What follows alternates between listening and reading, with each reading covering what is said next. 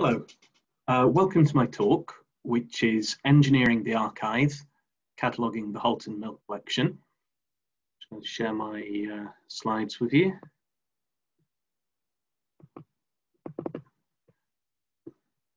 My name is James Towe. I'm a freelance archivist, which means I work to catalogue, keep safe, and make accessible, useful, and interesting old documents. I'm going to talk to you today about my work to catalogue and repackage a collection of papers and photographs relating to Luneside Engineering, and how a group of volunteers from Halton Mill are helping with that process. I'm going to talk for about half an hour and tell you about the processes of cataloguing and repackaging and what the end results will be. We'll also look at what the collection consists of and consider why it's important and why we've undertaken this work. I do have a few slides to show you along the way, so we'll drop in and out of those as we go. I'm recording this today just outside of Edinburgh, but until quite recently I was based in Lancaster. And I came to be involved in the Halton Mill project via Lancashire Archives, who were contacted back in spring 2019 about cataloguing and repackaging a collection of documents and photographs concerning Luneside Engineering. Soon afterwards, I went to Halton Mill to meet Kate and Chris, conduct an initial survey of the papers, and to generally get an idea of their extent, content, and the work involved in cataloguing them. I should say that at this point, I really didn't know what to expect. And here are a few pictures which show the collection as I found it. So just bear with me while I share my slides again.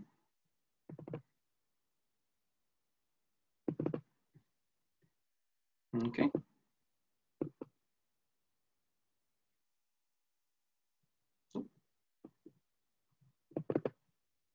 Oh dear, I'm having a bit of a problem with that. There we go. So, it probably appears more chaotic in these pictures than it actually was. The collection had obviously been cared for, and with a few exceptions, such as the rolled technical drawings, which you can see in the top right here, the papers were physically in good condition, and everything had been kept safe and everything had been kept dry and protected from the elements. They did, however, need to be sorted, catalogued and repackaged. The collection was and is not huge. Repackaged, it now consists of about 6 boxes of material. To put that in some sort of context, some business collections can consist of hundreds of boxes of documents requiring months of work to catalogue. So while it would certainly need some work to get it all in good order, it was apparent that cataloguing and repackaging the collection was an achievable goal. That is, it was something that would require a few days' work rather than a few months' work. It was also apparent that this wasn't the full business archives of Luneside Engineering as such, but rather a bit of a hodgepodge of interesting material from different sources. And through Kate and Chris, I learned that the collection of records and papers were collated in 2018 around the 70th anniversary celebrations of Luneside Engineering. But it was made up of donations from various local individuals with an interest in the company, along with material found left on site at Halton Mill. Okay, we'll drop out of my slides again. So my survey found a relatively small fragmentary collection of papers. However, having read up on the history of Luneside Engineering prior to conducting the survey, it was a collection I found to be tremendously exciting, and I consider it to be of clear importance and of historical value. And this is really because of two factors, the collection's uniqueness and the collection's context, which I'll talk about more in just a few moments. The archive survey led to an agreement that I would catalogue the collection when funding became available to do so, with volunteers undertaking much of the detailed listing and repackaging work. When complete, the collection would then be deposited at Lancashire Archives, where it would be kept safely and made available to researchers. In the event, I catalogued the collection in March and April this year, and the volunteers began their work following an online training session in September. And so, why is this collection important? I'm not going to go into detail about the history of Luneside Engineering here, as I'm sure it's been covered brilliantly elsewhere today.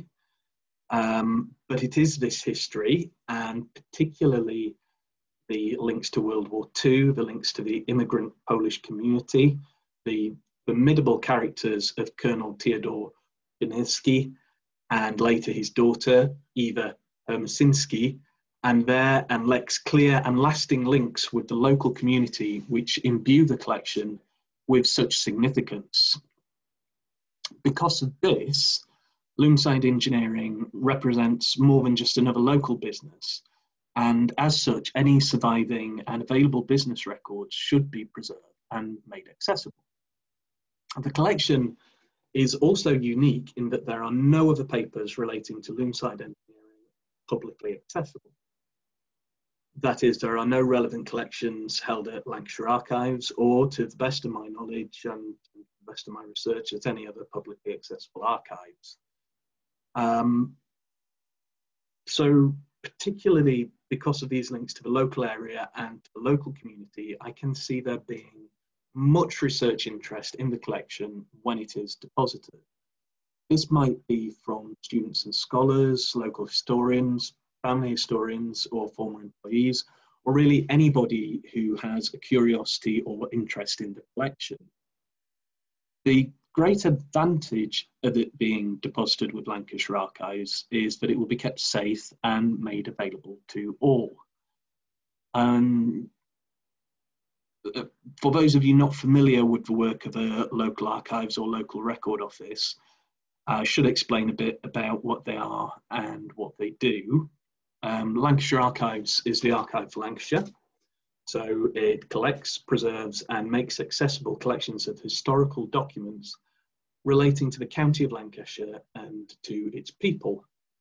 The very oldest material they have is parchments dating from the 12th century, and the newest material they have is digital material from the 21st century. And format can be anything. It can be parchment, paper, digital, you name it. These records, these documents come from many different sources and include the administrative records of the county, such as county council and quarter session records.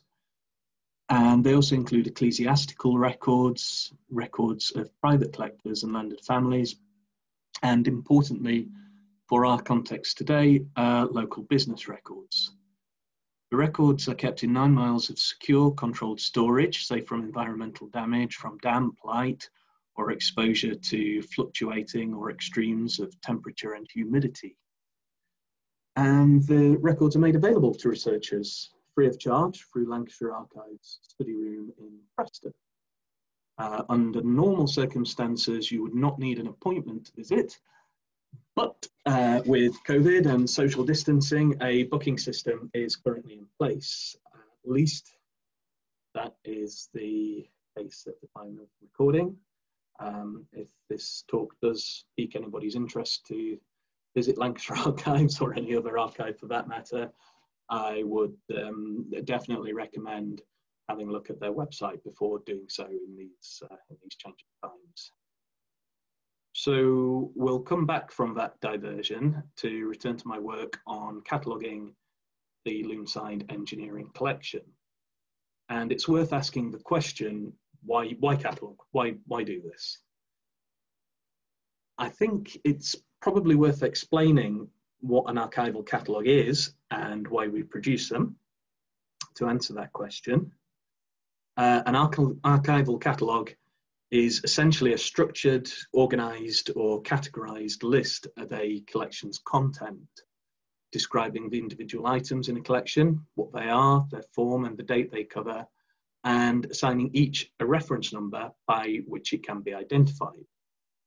It also includes a written introduction to the collection, and in this case, that's a brief company history and a note explaining the acquisition and custodial history of the papers. That is the life of the collection as an object, who it's belonged to, where it's been kept, that sort of thing.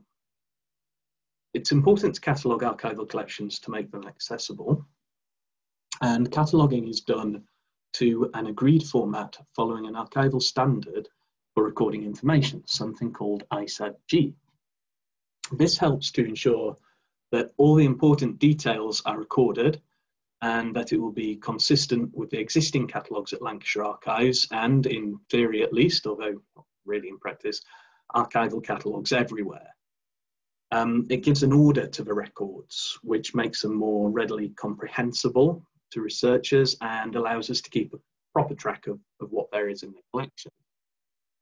Further to that, it provides context and detail which would otherwise be absent.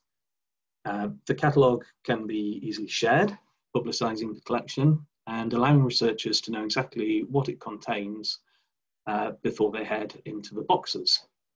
The more detail the catalogue has, the more useful it is for all of these functions, for all of these things. The catalogue I've produced will eventually be available online via LANCAT, that's L-A-N-C-A-T. That is Lancashire Archives Online Catalogue, which you can find online via the Lancashire Archives website or by just putting LANCAT into Google. And a paper catalogue, along of course with the collection itself, will be available to consult at Lancashire Archives in Preston. The other side of the coin to cataloguing and accessibility is preservation. And the idea here is to ensure the longevity of the collection. The idea is that the documents, photographs and digital images will be in as good condition in 50, 100, 200 years' time as they are right now. And there are a number of things an archive like Lancashire Archives will do to help ensure this. That includes keeping the documents securely, storing them in a stable environment, encouraging good document handling practices amongst staff and researchers, and packaging the documents in appropriate materials, which is pertinent to the work I and the volunteers have been doing. This means using inert acid-free packaging, things like acid-free card files, which look like this. Documents just go in the middle there where they're kept safe. Acid-free paper files. And for photographs, clear polyester sleeves like this, and photograph slots in the middle. And you can keep everything together with archival tying tape. And brass paper clips. And we use brass paper clips because they don't rust. And then everything's put together in acid-free boxes to keep it safe. The process also means removing any existing packaging, such as acidic cardboard files, and particularly nasty are things like rotted rubber bands, old sellotape, and rusty paper clips or bulldog clips, which can eat through the paper and do quite a bit of damage.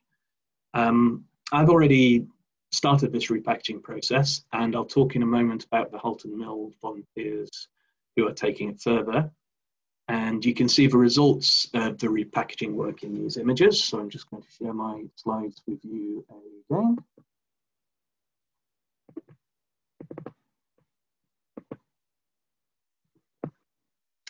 There we go. So this is the whole collection before and after repackaging.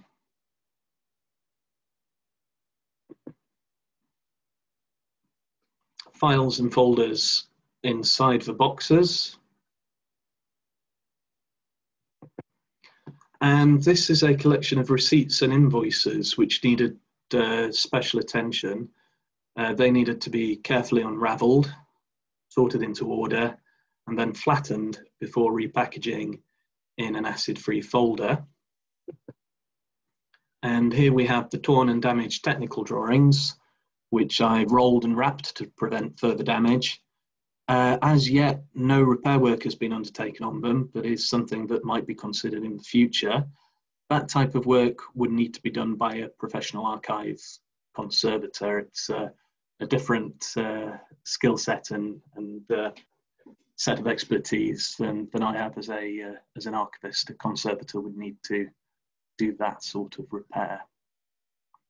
Okay, we'll come out of the slides again.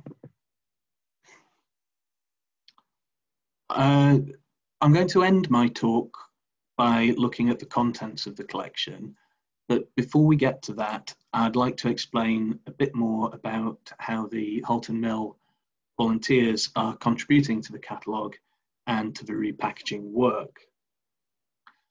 Volunteers are helping with detailed listing and repackaging of the collection, along with some important transcription and translation work. Ultimately, I'll collate and edit the results of their work before passing it along to Lancashire Archives when the collection is deposited there. Volunteers can bring a lot to a project like this, and they can bring a number of things which I, as an archivist, can't necessarily. This might be a commitment of time to complete detailed listing of individual letters in a file of correspondence or individual entries in a bound register of employees. It might be a detailed knowledge of the history of Luneside Engineering and the people who worked there, the work they did, and the products they produced. Or it might be language skills, translating the Polish language documents in the collection. There are, in fact, several tasks which the volunteers are working on. Repackaging, that is putting individual letters, press cuttings and photographs into into individual acid-free paper folders or clear polyester sleeves, and making sure that they are marked up with the appropriate reference number. And we also use a 2B pencil for marking up documents with a reference number, which is much more forgiving of any mistakes or errors than it would be if we used a pen or even a harder pencil. Detailed archival listing. This is adding more detail to describe individual pieces within a file or bundle in the collection, where I've previously only provided a covering description for the whole. It relates specifically to a file of correspondence concerning Forge Bank Mill housing development and a set of around 60 newspaper clippings from the 1970s and 1980s, and also the old technical drawings. Identifying and listing photographs. There are a large number of photographs in the collection, both physical and digital, and volunteers are working on these to describe them in detail and identify the subjects they show. This is a really important contribution, as at the moment we have little information about the individual photos. As somebody who's an outsider, I'm not going to recognise the people, places and machinery in these photographs, but a volunteer who worked at Luneside Engineering with a knowledge of the company and its history, they might recognise these things. Indexing and transcribing staff lists. There is a brief staff list from the 1960s, along with very detailed and extensive staff registers, that is registers of people who worked at Luneside Engineering from the 1980s, and the volunteers are transcribing them to make them searchable. Translating Polish language materials, we're also hoping to find a volunteer to transcribe and translate the Polish language material within the collection. It's not a huge amount of such material, but it would be great to have a translation of what there is. It includes especially a speech by Colonel Binerski that comes to mind, and also his correspondence with the Union of Polish War disabled ex-servicemen, it would be great to know what those letters say. Originally, the plan was to have an introductory session with the volunteers at Halton Mill at the end of March, but with COVID-19, that unfortunately proved impossible. So instead, I delivered training to the volunteers via Zoom in September and October, and they have since been working on the tasks. At the time of recording, I'm looking forward to seeing the end results of their labours. Right, so we'll move on now to have a look at the catalogue and what's inside the collection. Before we do, I think it's worth my emphasising again that the collection is fragmentary, and we don't have the full business records of Luneside Engineering. These would include things like large series of board minute books and ledgers of accounts, for example, which are entirely missing. However, what remains is still important and useful and will be invaluable to historians and researchers in the future. So let's share my slides again.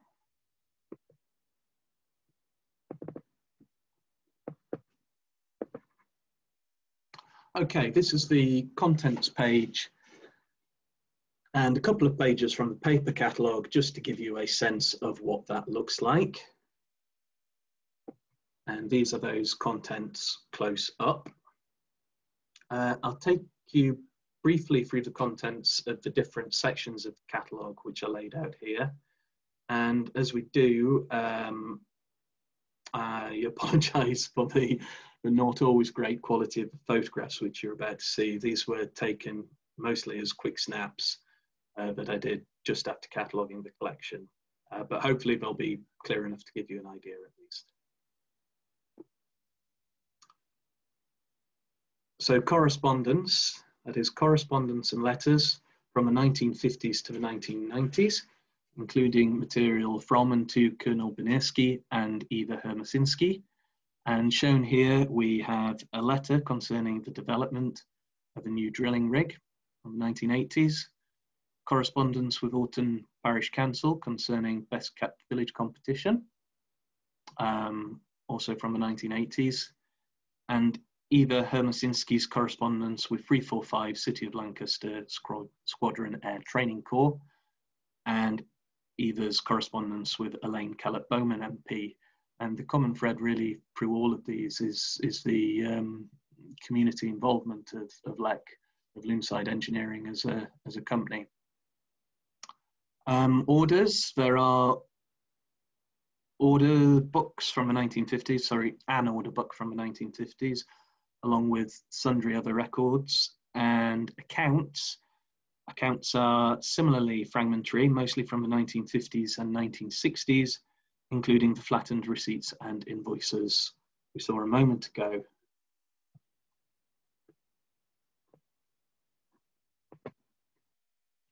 Staff records, shown here is one of the staff registers from the 1980s, which we mentioned a moment ago. There are two of these, so you can see the volunteers have really got their work cut out in transcribing those. Publications and promotional material, that is promotional material from Luneside Engineering. Most of it dates from the 1980s and 1990s. Pictured on the right is an advert and published article, the Luneside Engineering Group, a combined force in today's high-tech subcontract manufacturing environment. That's from the 1990s. And to the left of it is a really interesting article from 1979. Its title is somewhat of its time, Positive Polls, about Luneside Engineering, but particularly about Colonel Binerski. And it's especially interesting, really, because it was written very soon before the Colonel's death in 1978, in late 1978. So really a last record of his reminiscences and thoughts on the company. Press releases and press cuttings. mostly newspaper cuttings from the 1970s to the 1990s, including a large file of 60+ cuttings which a volunteer is working on listing individually. There are also plant lists. These are lists of plant machinery from the 1980s. There are site plans from the 1980s and 1990s. There are the technical drawings which we've talked about, which volunteers are working on, and they date from the 50s and 60s. And there is a very large collection of photographs, a small selection of which is shown here. There's a huge number of photographs actually, which volunteers are hard at work on repackaging and identifying. And there's a mixture of subjects showing staff at work and play, and others showing the site and machinery, and others still showing the products manufactured by Luneside Engineering. More than 90 physical photographs and more than 300 digital images. It's a really nice collection, especially the sort of social and community side of things again are really shown up through these photos. Rounding out the collection, there are works notices and company stationery, and there's a final section for other records, which are those things that don't quite belong in the other sections we've talked about. It includes Polish language engineering manuals from the 1940s, health and safety notices, a pocket address book for clients, presumably belonging to Colonel Beniski, and also a leather document case containing lists of Christmas gifts for staff and clients in the early 1970s, which is quite a nice thing, and that's pictured here as well. So I think that's about it really. Draw things to a close there. Close my slides down. I hope that's been of interest and given you something of an insight into how and why we catalogue and preserve archives, and specifically the Luneside Engineering collection. Finally, I'd like to take the opportunity to thank the volunteers for all the work they're putting in, and to encourage any of you with an interest to take a look at the collection when it's deposited at Lancashire Archives, when current circumstances allow you to do that. That's terrific. Thank you for your attention, and I'll stop the recording now. Thank you.